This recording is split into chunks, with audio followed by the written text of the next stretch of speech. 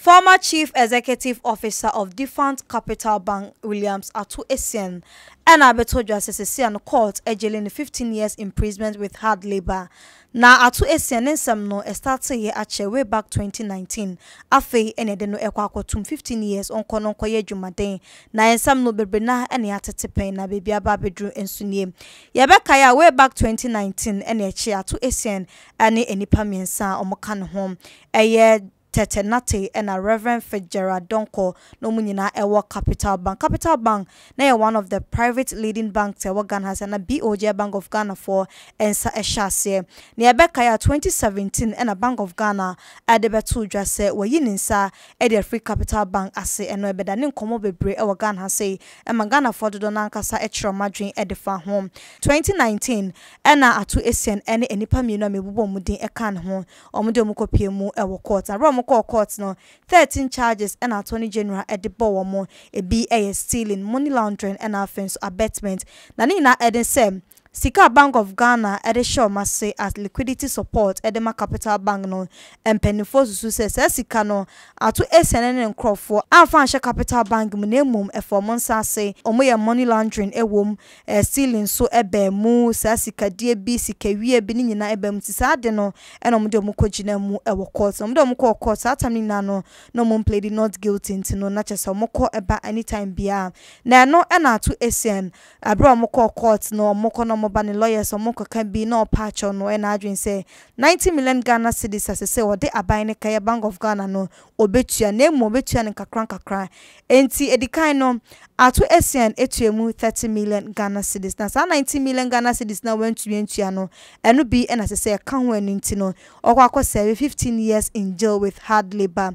Otu 30 million Ghana cedis no osanse na adwin se dia ka no obetua dia kan 60 million Ghana cedis dia ka no na no ontua no fu obetua ne kakran enti wo hwe ensem Atu Essien and lawyers edit to dwa e wo court a o kire mu se aya April 28th obetua bi aya 2023 year obetua emu 20 million sounds na August 31st or the emu 20 million Ghana cedis ebeba na fe 20 million Ghana cedis na kano obetua by 15 December 2023 year now Atu Essien ebeto dwa say 30 million Ghana cedis no timi tua no every honum no wantimi entua biem eno kwaka na akoda ne boachi bidin omotwe no twe na Atu Essien na onye sika ne bi emma eno nti na nam so ayakwa akojele no na 5 months ago Atu Essien mu ekopie mu ewo court mo koye no lawyers binum edinsem bi etudwa sansam no ebekoni akote do mo kaye efa Atu Essien issue no refise baye na ebi mu kwapo echirim se na nipa mu chi ne tuma hwan ene betu sika no ade ama aban no best door to door shipping so wodi ma bi ewo UK na person ship emra Ghana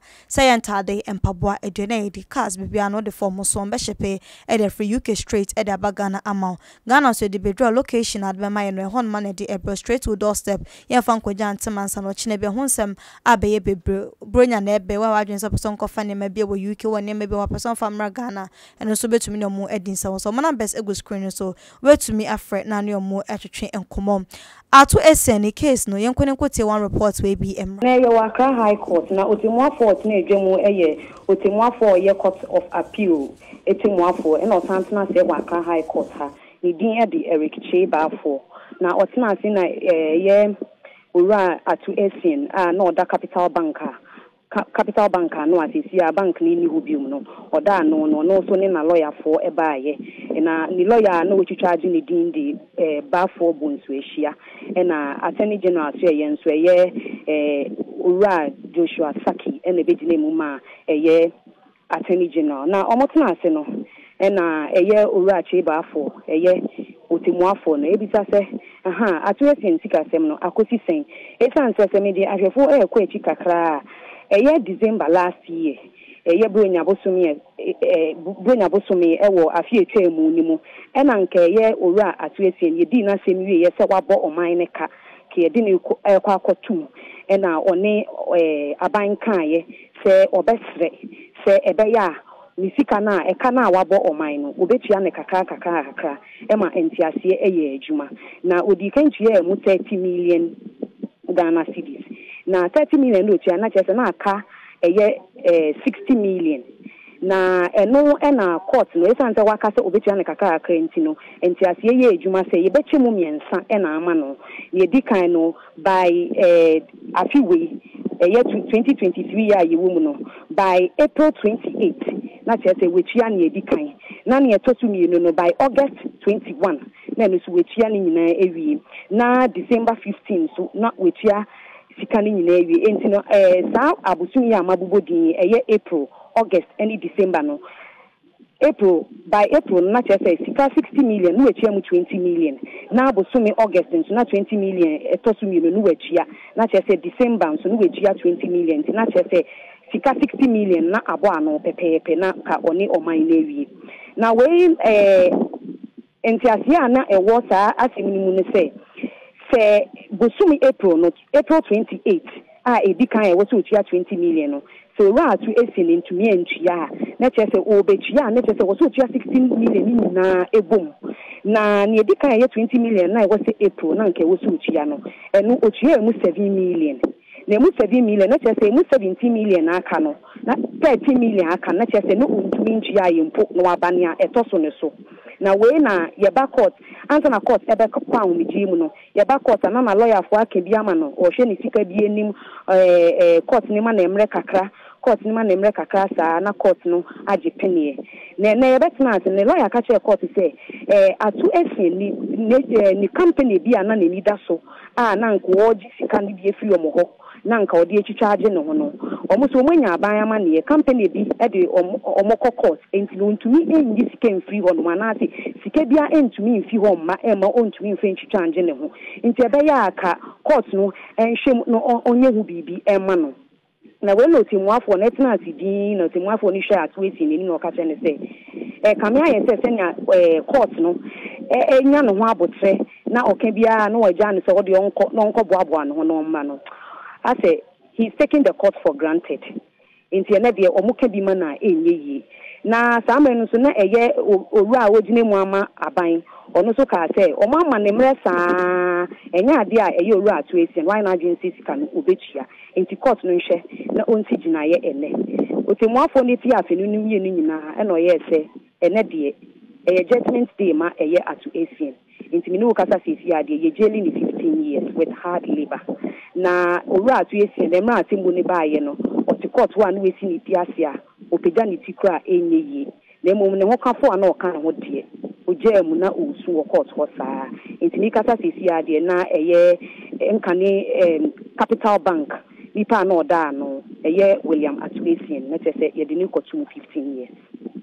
Abusanfo we ade ensemble loyalty ade tudwa one of atu Essien the court section na okoye na atu Essien issue no Ghana has said dear a trendy year pa Essien Capital Bank na one of the leading private banks said the medical can what Ghana has say no bom hwejuma na say na money laundering stealing any abetment into na atu Essien ya jeli na okwa them 15 years akoye ejuma den na sa 30 million Ghana cedis no tia no every January ebisi sa be 7 million Ghana cedis no pe eno tumi enya ka ho ni nyina no ntumi emiti said ono ankasa ede ne hyehyɛ ye kɔ se obetua sika na ne se yede no akwakotum 15 years yede ni ebedi akire foforo bi afri ho ba ye besan so ede ababesomom St. Os Consult omonso eka ho bi no mukram amede nsemi ebesomom seba na kwanto mu ensem se ye mo na tukwan na kɔ abrichiman mu kɔ ye adwuma ana se eba ne school nsem kosua de St. Os Consult for eda mekan for mo ede amount na hye so so mo teachers package e wo USA ede amount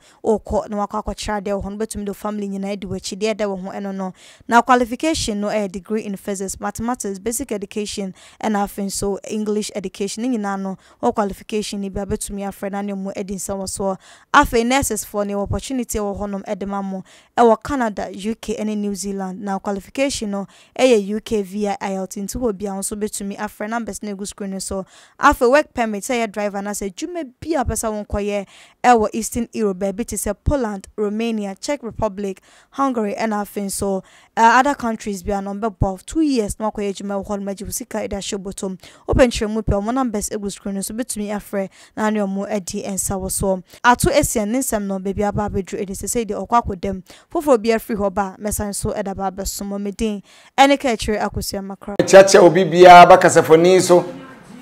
Mede the traditional doctor Isa Nyameche Ameda Africa champion herbal clinic no e work Kumasi Crodium here Kwabre district. Me neighbor fodu Essien no anadi enumhwe ye adwuma anopa no nson ekoka enwumre no num de biara da. Yare bia abetra nso aye kronkro. Fa woni enhwe ba bia twa woni hwe Africa champion herbal clinic. Ya ye eno ahodo yare bia ejina homa nadru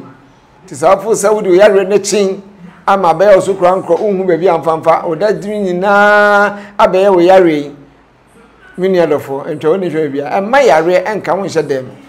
oti apokra ene da ase na wo yare ebeka wo last spend kra na meka echo se nya didie na tugidi anamo na fasa yare na sa wo ahoden a wo nkwa na wo ade nyina nso entan ema yare emfa ontra dem na sa wo tra dem a ana be hu sa wo adofo ana sa no watamfo eneta obi timi sende sika de kwache obi kwa abra wono anka so ogiditu so yare o say no onyonko enchen wa ho sa ho yare first eye futu kese na nem dem o menua sa wo fa bebo especially menua no me wa mana ne bosumi acha na bosumi mienu miensa bia o be sende sika abra o madofo bi o munua bi o mbi abra wono anka se nem se wo yare na se wankasa wo anya ahoden amfa anya wadwuma ebe ye den na kira watimi di abra obi enti sa ho yare eye futu kese na mdiama